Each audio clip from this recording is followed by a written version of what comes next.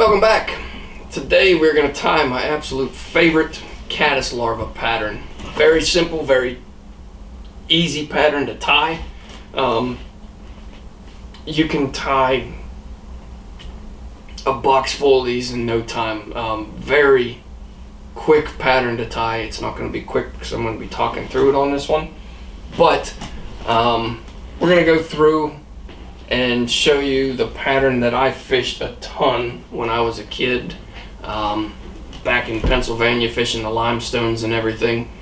There got to a certain point, late March, early April, when the granums really get going, even into May before the sulfurs get hitting too awful heavy. This is such an effective pattern. I mean, I always fish multiple nymphs when I'm fishing. Usually I'll have a bottom fly, you know, and one or two tags coming off the top.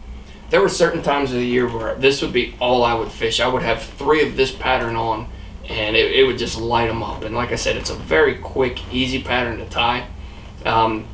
Even out west, you know, anywhere you have caddis, this is going to be an effective pattern. But I mean, I just know that they were so prolific in Pennsylvania.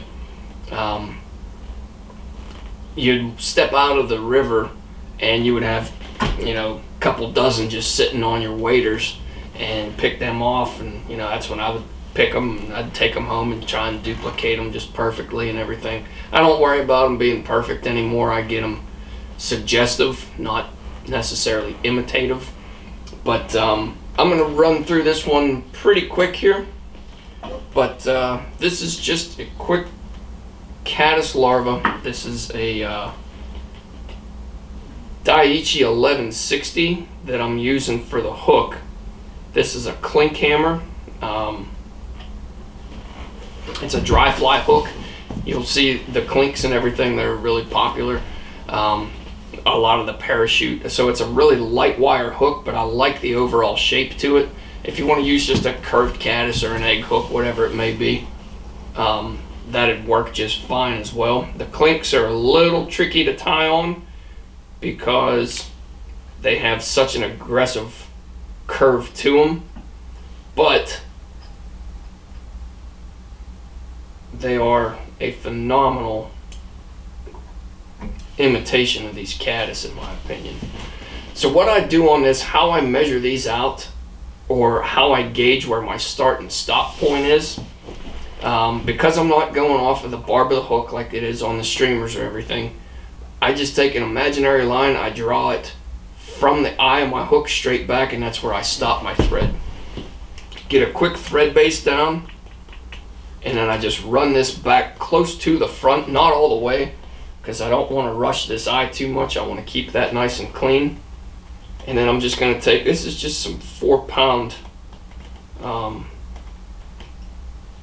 trilene that I've had sitting around for years. I couldn't tell you the last time I fished trilene. So you can see I have this little section right there to where I'm clear. I don't have anything but thread. I just want to tie that in, and I'm going to work that all the way back on my side. And I can stop just short of where my thread is. I'll try and zoom in when I edit this one to highlight this, but I have just a little bit of extra hanging off there, or it's just a little bit short of where I stopped with my thread. And then when I counter wrap this, what I'm going to do is bring this in completely around, and then it's going to be a nice segmented body. If you look at the bodies on these things, they're very segmented, but I want it pointing straight to me. I don't want it spiraled like I'll do with like a pheasant tail or any other rib like that. I want it a nice even segmentation throughout the entirety of the body, or throughout the entirety of the fly, I should say. So now what we're going to do before we go any further is I'm just going to take and tie in my shellback on this, and I'm just going to use, this is an 1/8 inch Scud back. Not my preferred material to use. I prefer to use the thin skin. It's a little bit more rigid than this. I mean, it's just rubber, essentially, is all it is.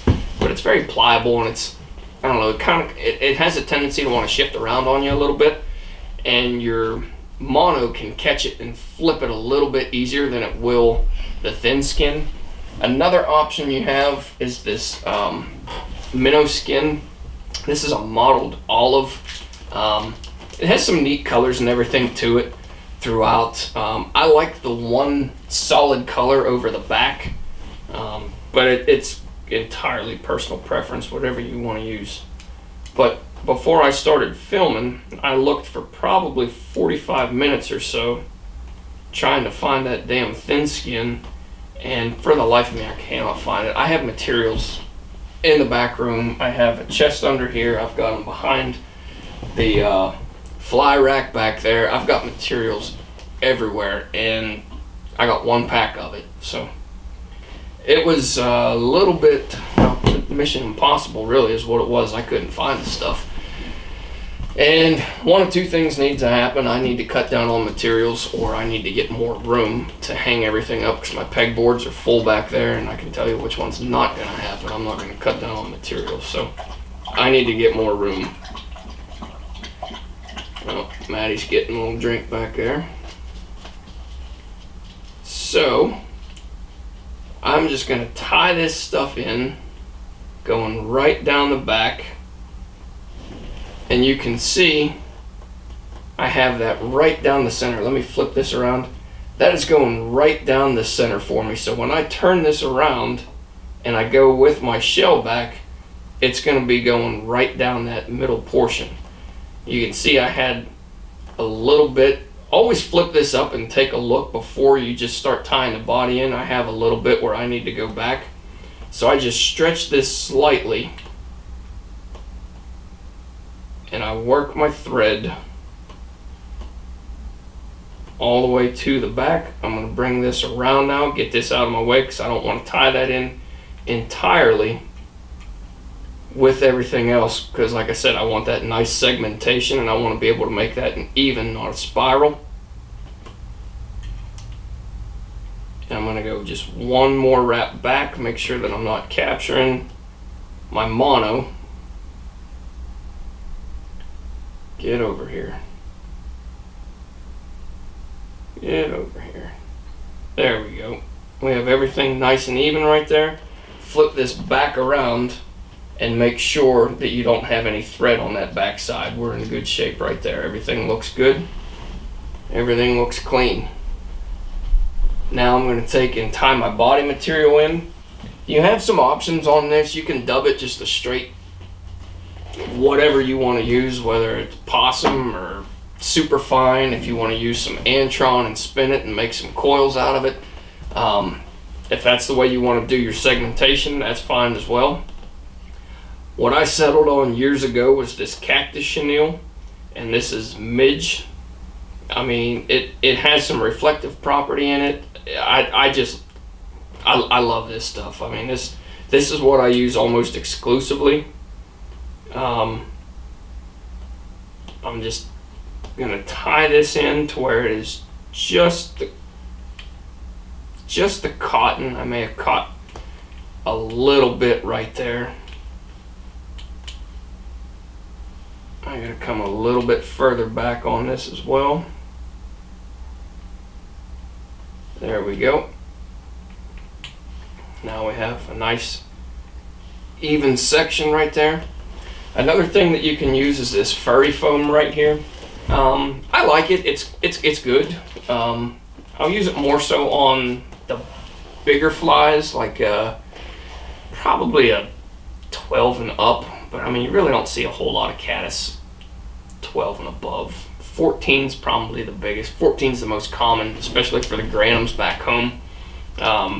Here out west, 14 would probably be on the bigger side of what you would see. But like I said, I am a big fan of this Midge Cactus Chenille, so that's typically what I'll use. Now next up on this is I'm going to build just a little bump in the center. If you look at these things, they are a little thinner at the front and the back, and the center section's a little bit heavier. I'm going to create just a little bit of a bump here, and it's going to be very slight. You can completely omit this step if you want to. It's not necessary at all, but I just like the way that it looks, and I'm going to contradict myself here in a little bit when I explain about why I don't tie the legs in. Yeah, let me back that off just a little bit. There we go. Now I'm going to run some thread wraps through there, just kind of firm that up a little bit. And it's going to be very minimal. You're barely going to notice this, but it's something that I like to do.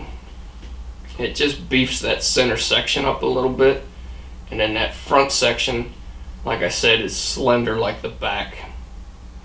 So now I'm just going to take and use my rotary function here, and nice even wraps all the way to the front. I'm going to fill out this body section, and you can start to see that little bit of a bump develop there. It's a little bit thicker than that back section. I mean, it's very minimal, to be honest. And like I said, if you want to skip that step, you absolutely can. But I like throwing that section in there. I just like the way that it looks. So now we're going to go and just tie this off right here. We're going to clean this section up, and then we're going to work on the head portion of this fly. So now I'm going to reset my fly in the vise to where I'm working on a level plane right here.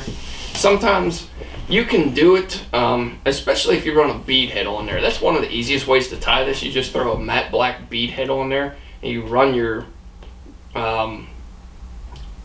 Cactus Chenille right up to the head. Call it good right there. I'm doing this one without a bead. I don't fish a ton of beads anymore. I used to, a bunch of different weights and sizes and all that stuff. I got away from it. I don't really do it much anymore, like I was saying. But you've got some options, once again, for the head. You can use this Cactus Chenille in black again, or another thing that I like to use is this Ostrich plume. And I'm just going to take one plume of it. I'm going to tie it in from the tip. It just, I don't know, it just gives a different look to the fly. Adds a little bit of fuzziness to the front. And if you look at these caddis, let me get that tied in before I keep running my mouth there. If you look at these caddis, they have, in the very front, they have their legs that they're using to crawl around and everything with. This can kind of be imitative of it. It's absolutely not necessary. If you want to throw just a straight dubbing on there, that would be completely fine. The legs probably come back to about here. I'm not throwing the legs in. I'm not getting that picky on this. I don't want to spend extra time. If I lose this fly, I don't want to be pissed that I spent 5 extra minutes throwing legs in that fish aren't even going to realize. If fish are turning flies down because they don't see the legs on them, we're all in trouble. So I skip it. I go with this Ostrich, or I go with the Cactus Chenille again. So I'm just going to make a couple of turns right here. Nothing too aggressive. Definitely don't pull tight on this on these plumes, because they'll snap on you in a heartbeat. My fat fingers are being a disadvantage here again. What happened? There we go. We'll try this again. Just making a wrap one right in front of the other, just to fill this head section out a little bit.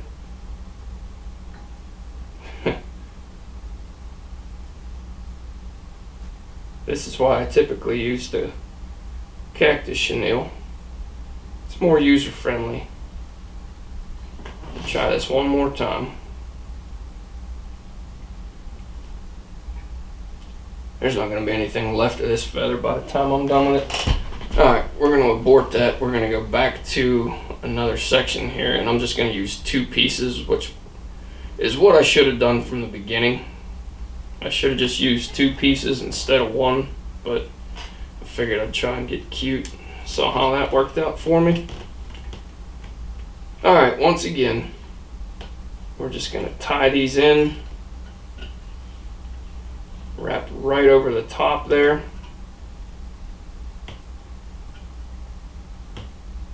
That's looking better already.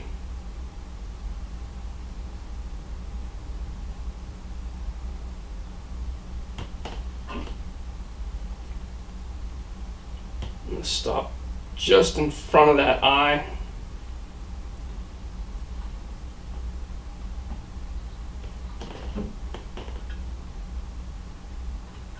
And then get rid of those.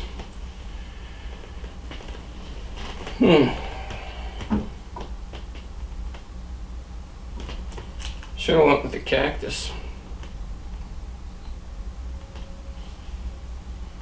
Should have went with the cactus.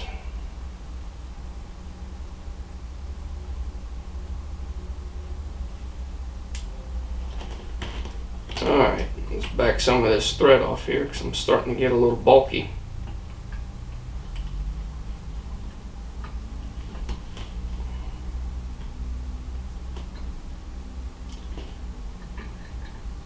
There we go.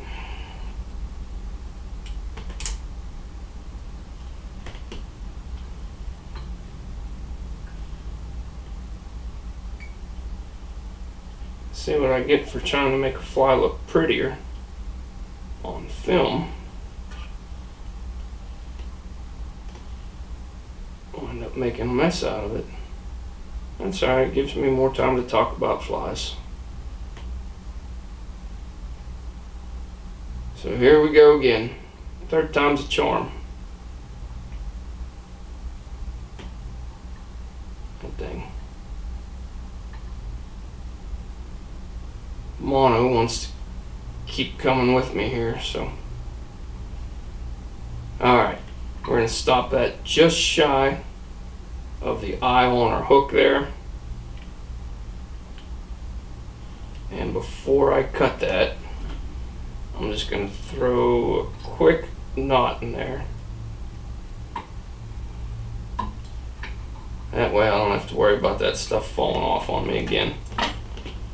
So, like I was saying, the one thing about these clink hooks that make them a little difficult is there is such an aggressive bend on them. They can make things a little bit difficult there for a while if you're not resetting your hook all the time. I just tried to fight it and I lost. So now I'm going to pull this over. I'm stretching this pretty aggressively, not to the point where I'm going to break it, but I'm stretching that shell back to where it's not going to have any bumps or anything throughout the body of it. And then I'm just going to tie this off. I'm going to go 1, 2. I'm going to pick this up. I still have a nice clean eye. And once again, because this hook tends to want to fall around on you, or your thread tends to want to fall off of that hook, just going to throw a quick knot in there. Make sure that that's secure. And then I'm going to cut that off. Now, like I was saying about that segmentation, my mono's already in the position that I want it. And I'm just going to go 1 wrap. You can see, well, hopefully can see that it's it's a straight over the top wrap. It's not a spiral. And then I'm just going to segment this all the way up to the front.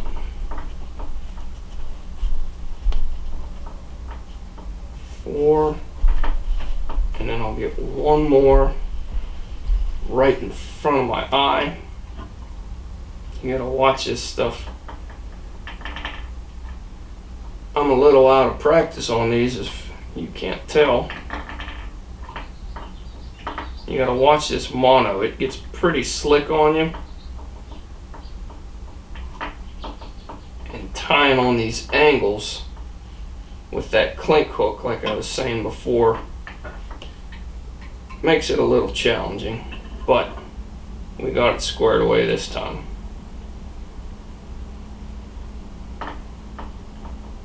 Now we're going to trim that off.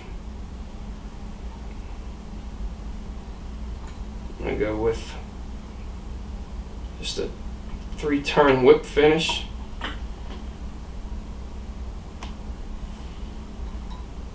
We're good to go. Alright, make sure that my shellback's still running down my center. Everything looks pretty good there.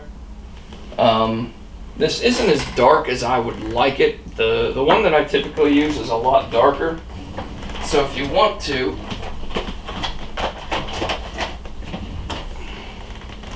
you can just take your marker here and touch this up. Give a little bit of extra color to that shellback. I like them a really dark olive, but like I said, couldn't find that thin skin, so this is what we're going to be working with today. And then I'm going to touch this up with a little bit of extra black. And then the last thing I do before I call this one good, because we're using that mono on there, sometimes you'll get a tooth in that mono and it'll tear it up pretty bad. I'm just going to take my bodkin, I'm going to get a little bit of UV and go right off of this, right over this top here.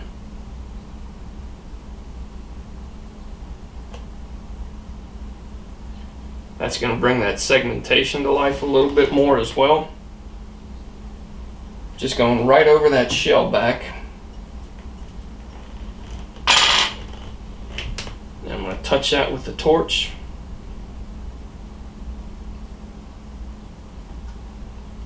We're good to go. Minus the ostrich plumes and the mono fighting me a little bit. That one turned out half decent for not tying one of these in a couple of years. But you can see underneath here, you have that little hint of a leg.